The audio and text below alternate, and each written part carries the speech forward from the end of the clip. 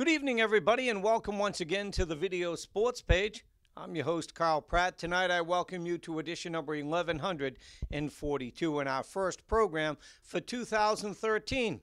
Hardly seems like it, but we first went on the air back April 4th, 1989. Lots of shows for your viewing pleasure over the years, lots of highlights. And you know what, tonight? Well, it'll be pretty much the same old thing with the Video Sports page. During this week's edition of our program, I'll share with you some highlights of the Plymouth South varsity hockey game that took place on Wednesday as the Panthers took on a very good Falmouth team. Meanwhile, I'll show you some highlights of Plymouth South basketball. This team off to a great start under the direction of Coach Costa. The Plymouth South Panthers boys basketball team was in action on Wednesday in a non-league matchup against Bishop Stang. Over at Silver Lake, the Lakers took on Hanover in high school hockey, and the Lakers are off to a great start. We have just a few seconds of highlights to share with you. We got over there just a bit too late, but we had an opportunity to spend some time with Coach Brendan Hall, and he talked about his program, and he's full of smiles these days. Following that Silver Lake matchup against Hanover at the Hobbermark Rink, the Pembroke team was in action. The Titans took on the Quincy Presidents, and good news to report for Pembroke, who's off to a rather slow start this winter, but they had an impressive performance on Wednesday night. But right off the top, before we get into any sort of action, let's talk a little bit, if we can, about some outstanding efforts these days concerning the Duxbury girls basketball program. All right, the Duxbury girls so far this season are 4-1 on the campaign following an impressive victory on Wednesday night, their first in league play. But so far this season, they're 4-1 overall, 1-0 in league action, 3-0 at home. And here's some interesting numbers. The Duxbury girls basketball team averaging 52 points a ball game. That's pretty good for girls basketball, and they're giving up just 33, so some stingy defense. Nearly a 20-point difference on the season. The Plymouth North Eagles, well, so far this season, under the direction of Dennis Azevedo, they've got an interesting record, 3 wins and 2 losses, but they're 3-0 at home so far this year. They haven't played a league matchup yet in the Atlantic Coast League, but they'll jump back into action later on this week. All right, the Plymouth North Eagles lose a tough one to North Quincy on Wednesday. That was the team they won against to open up the 2012-2013 season. And as far as Atlantic Coast League basketball is concerned, Summer Ivan's team down at Plymouth South, well, those girls are 4-2 overall, 2-0 in Atlantic Coast League action. They're the only team in the Atlantic Coast League that has had 2 league games. And you know what? So far this season, they're averaging 47 points and giving up 44. Well, our first bit of highlights we can share with you tonight come from the Armstrong Rink on Wednesday night. That's where the Plymouth South hockey team was in action. And Plymouth South loses a tough one to a good Falmouth team. And over the Plymouth South Panthers, Plymouth South loses a tough one there, and they drop to 5-2 on the season. Falmouth, with the victory, goes to 3-1-3 on the campaign. Let's pick up some of the highlights from Wednesday night.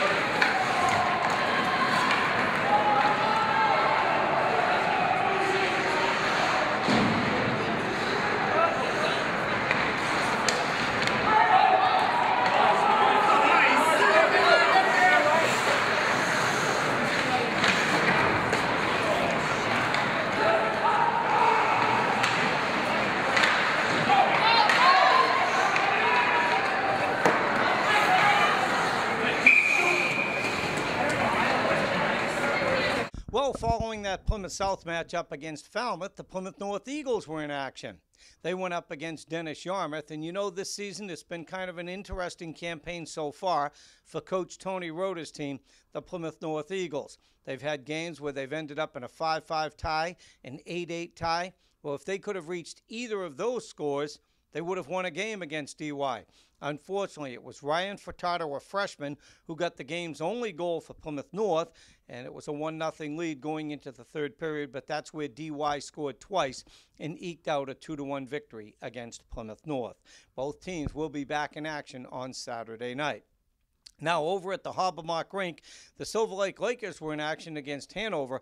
Silver Lake off to a very good start here this winter. Picked up another impressive victory, Silver Lake scoring a win against the Hanover Indians for their 5th victory of the season. And they got a terrific performance in the nets from sophomore Alex Crone. He made a bunch of saves and kept Silver Lake in this game throughout, and then the offense took over. Silver Lake exploded in the third period to score this impressive victory. Matt Koch, Connor Smith, and Joe Lochran as the number 1 line for Silver Lake, and they had a terrific performance once again, leading the way for the Lakers. A lot of depth on this team, and you know, Silver Lake also got some very good play from Kyle Hoxie. Kyle's only a junior, but he's all over the ice. He knows how to play the puck. He knows how to play the boards. He knows how to ward off the opponent, and certainly cause all sorts of fits for the visiting Hanover Indians, Kyle Hoxie, and you'll see him in our picture wearing number 22. Well, I only got a handful of highlights remaining here for Silver Lake. I got there kind of late because you can't be in both rinks at one time in different spots. Well, we do have a handful of highlights to show you. Then I'll replay the interview I had with Silver Lake head coach Brendan Hall.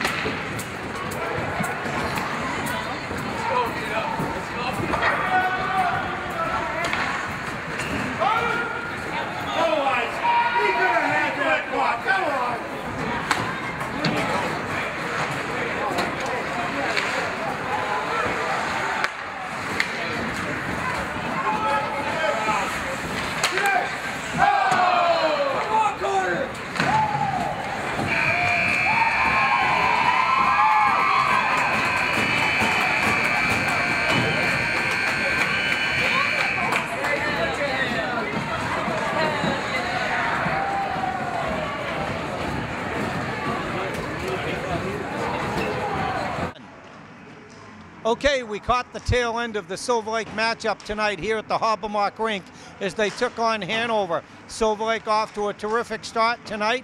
I'm pleased to be joined by their head coach, Brendan Hall, and you got to be pleased. A good performance tonight. Yeah, definitely. Our kids played real well. It was a 1-1 game going into the third period. And, really stepped up, got 4 goals in the third period. Couldn't ask for anything more. Boys skated real hard. 3 full, solid lines. Let's talk about it, though, scoring that many goals in the third period. What you say between periods 2 and 3, or did the kids just take it upon themselves? Well, we got a real deep team as far as seniors go. We got 10 seniors on the team. That makes a big difference. They know what they have to do. We go into the room, we make adjustments. We got a coach up in the stands that sees things.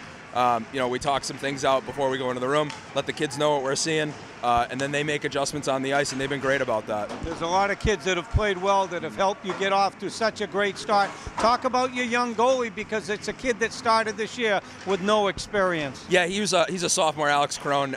He started the season. We had a goalie battle at the beginning of training camp. We had 3 scrimmages, all goalies got a shot. He came out a little ahead, and he's really taken off. I think before this game, his goals against average was 1.4. I mean, you can't ask for anything more than that. And what's it do for a young kid with each game as he gets more and more confident? He notices victories, his teams are behind him. Yeah, and you know what? The kid's a gamer. He doesn't put up with anything in the net. He gets guys skating by. He doesn't mind taking a hack at somebody. He plays the game smart. He knows the ins and outs of the position. He plays like a senior. You obviously have a deep team, as you mentioned, but it starts with that first line. They're scoring their fair share of goals. Yeah, Koch and Lochran and Connor Smith, the three of them have been outstanding.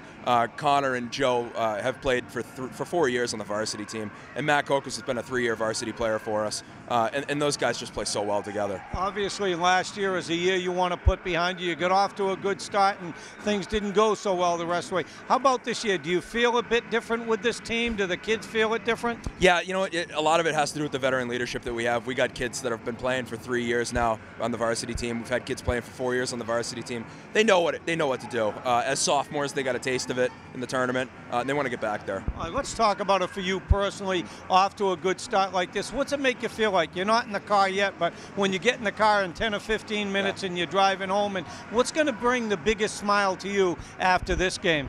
You know, the fact that we had a 10-day layoff. We haven't played a game since December 22nd, and I had a feeling we were going to come out a little flat, and we did. You know, we took 4 penalties in the first period, and it didn't, or 3 penalties in the first period, didn't help us. But the fact that we battled back, these kids battle. There's no giving up with this group. All right, Silver Lake Lakers tonight with a nice victory here at home against Hanover at the Hobbermark Rink.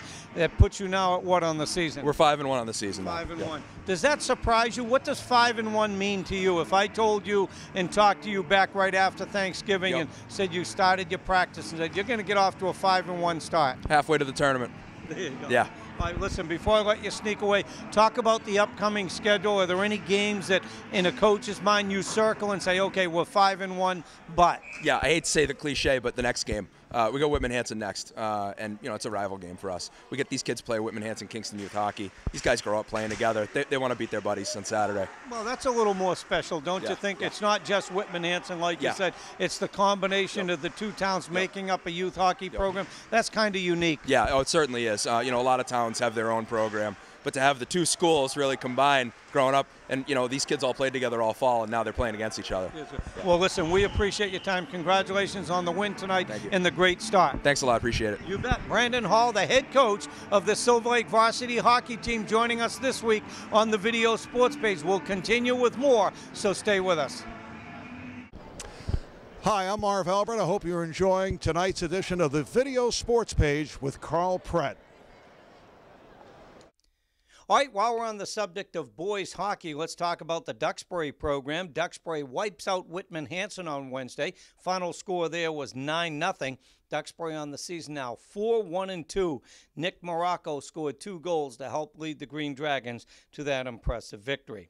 And speaking of Duxbury hockey, let's talk about the girls program, because on Wednesday over at the Bog in Kingston, Duxbury took on Hingham. Now this is a matchup of 2 of the outstanding programs, not only on the South Shore but throughout the state. The Duxbury girls hockey program under the direction of Friend Weiler and visiting Hingham. Hingham, one of the top teams in the state as well. Hingham in Division 2, Duxbury in Division 1. Well, Duxbury wins this go-around 4-2 to improve to 5-0 on the season. And on Wednesday night, it was senior Hannah Murphy who had a hat trick leading the Duxbury Green Dragons. In fact, her 3 goals made it 3-0 in favor of Duxbury. They held on for that 4-2 victory. Duxbury, by the way, knocked off undefeated or previously undefeated Hingham in that game. Duxbury will take its 5-0 record to the Bog once again this coming Saturday, as Duxbury will take on Falmouth. Face-off is set for 5:30. Well, we're on the subject of hockey, so let's stay right with it if we can for a few more minutes. Let's talk about the Pembroke Titans. Pembroke 5, Quincy 0 on Wednesday night. Jackson Wainwright, he's a young goalie. He came up with 28 saves to help lead Pembroke to that victory against Quincy at the Hobbermark Rink. While we've got an opportunity, let's show you some of the highlights of Pembroke's victory against Quincy.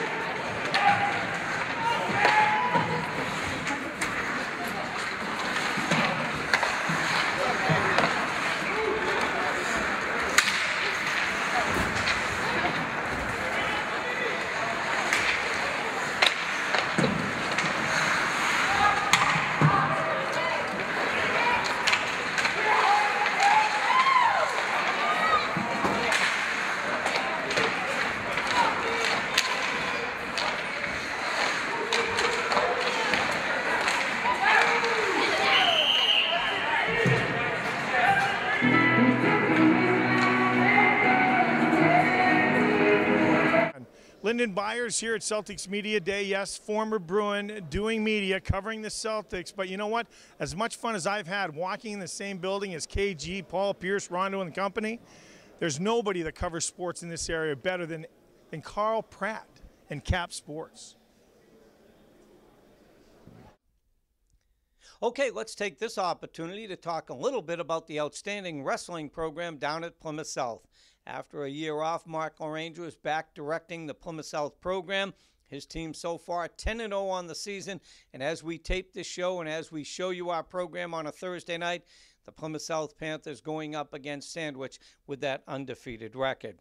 Most recently, it was Plymouth South involved in the outstanding Marshfield tournament that attracts some very good high school wrestling programs throughout the state. Recently, 34 teams were in action. Plymouth South came in second, failing to the only team they couldn't overtake was North Attleboro. In that particular tournament, Plymouth had 14 kids wrestle, and 13 out of the 14 won at least one match. They had 4 wrestlers that made it to the finals. Colin Hardy was the only one to actually come away with a championship, as he won it in the 126-pound class, as he went 4-0 in the tournament.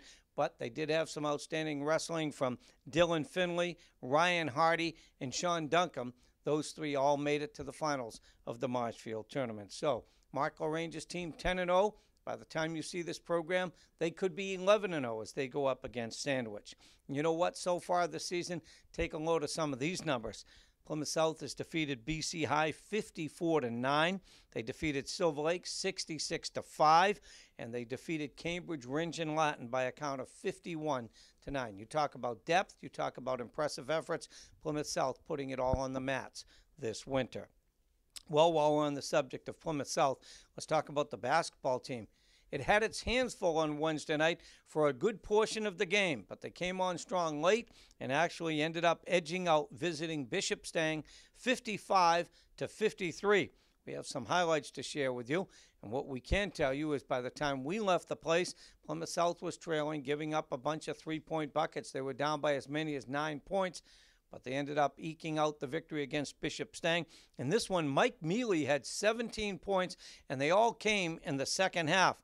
And with that victory, Plymouth South is now 4-1 on the season. Let's take a look back now at some of those highlights.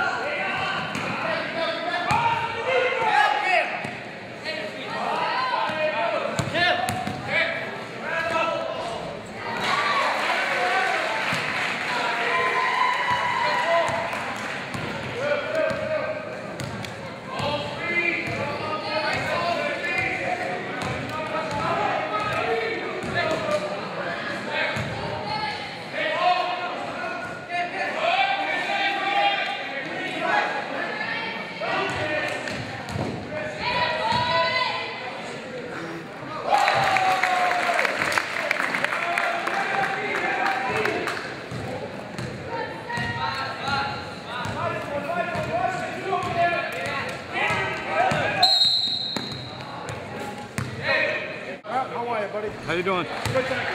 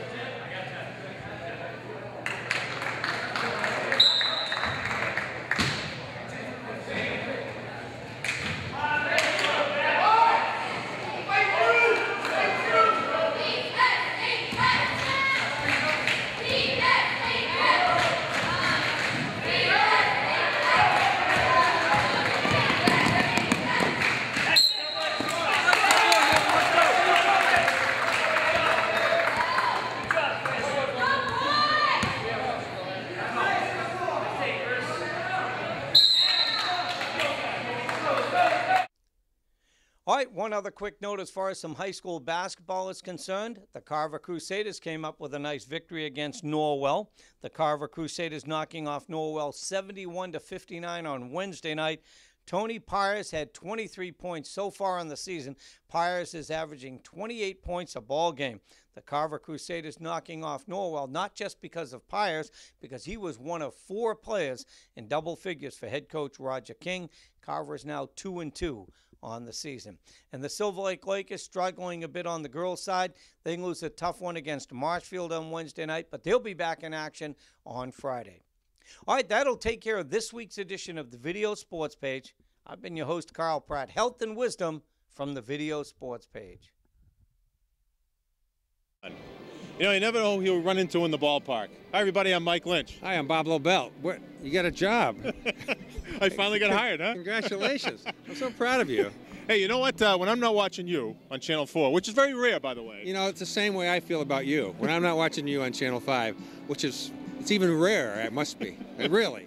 Well, you know what? I'm always watching Carl Pratt on Cap Sports. So am I. Yeah. You know, I've gotten some video from him, from a high five and some of the athletes. I thought he was working for us. I get all the stuff, the high five stuff on the Plymouth area. No, he told me the stuff that I get from him is exclusive. You're telling me he gets your stuff? You give him, he gives you stuff? Well, I'm not going to watch him anymore.